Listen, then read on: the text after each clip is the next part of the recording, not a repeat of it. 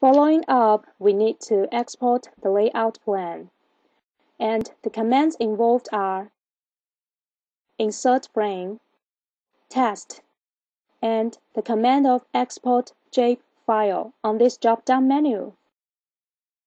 Firstly, click Insert Frame from the drop-down menu, select A4, and tick Whole Image Scope. Input proper ratio, for example 1:40.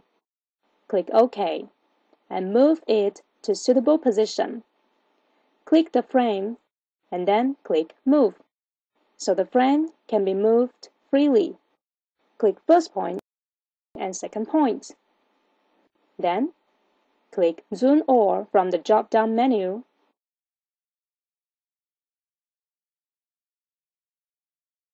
We can change the logo inside the frame. Just click the frame, then click Explode, and click the logo.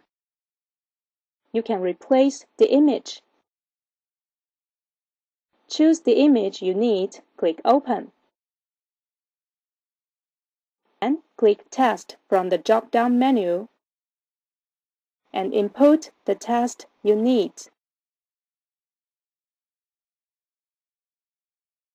Click OK to confirm and drag it to proper position.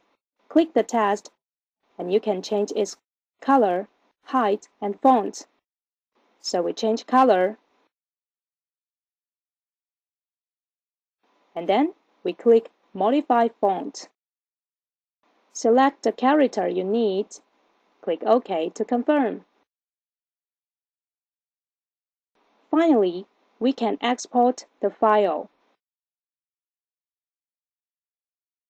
Choose the file you want to save.